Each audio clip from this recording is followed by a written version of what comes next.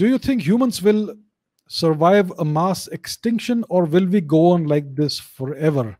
So is humanity in a position to survive a mass extinction, or will humanity last forever? Well, you know what? Nothing lasts forever. We have had many species of human beings in the past that have disappeared. We are a relatively new species of human being. We have been around for a quarter million years in the anatomically modern form, Homo sapiens. Now, are we in a position that we can survive a mass extinction? So, what's a mass extinction? It's a catastrophic event of some kind in which a majority of the living beings and species on the planet go extinct. So that could be something like an asteroid strike or a comet strike, or like what happened about 65 million years ago in the Chicxulub impact event, which what killed off the majority of the dinosaurs. Some dinosaurs did survive, and our ancestors, who were very small at the time, they also did survive that. So they did survive the mass extinction that killed off the majority of the known avian dinosaurs, right?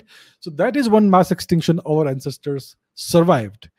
Now, are we in a position to survive another such mass extinction? What if a comet were to impact the planet?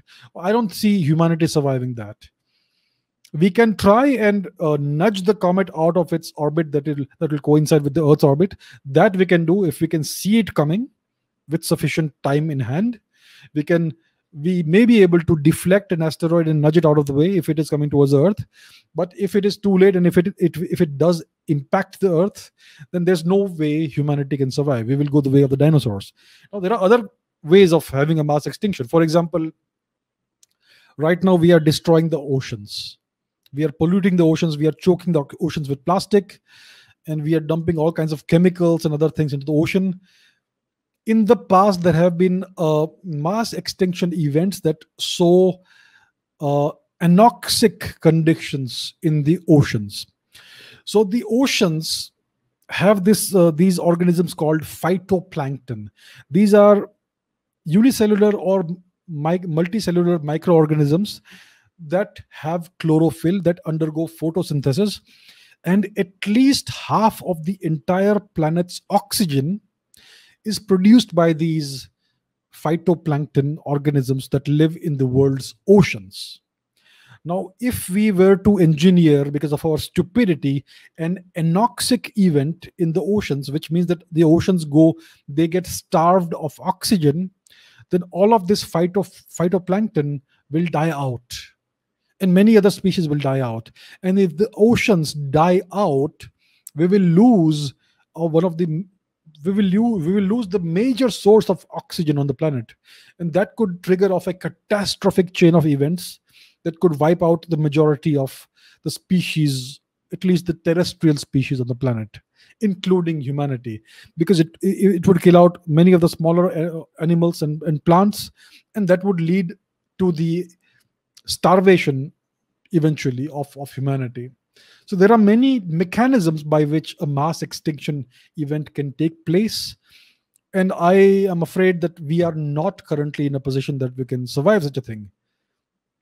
We don't have another planet that we can go to, because none of the planets in our solar system have anything like the conditions we would need to survive there, and we don't have the means to send a significant percentage of humanity to any of the planets, whether it's the moon, whether it's Mars, whether it's Venus, right? So this is the only home we have, the Earth, as of today. And if something were to go wrong here, I don't see humanity surviving that. So unfortunately, we are currently not in a position to survive a mass extinction event. If that were to happen, we are in a position to ensure a mass extinction event does not happen. So we need to get our act together. We need to ensure that we stop polluting and destroying the oceans. We need to ensure we stop deforesting the terrestrial regions of our planet.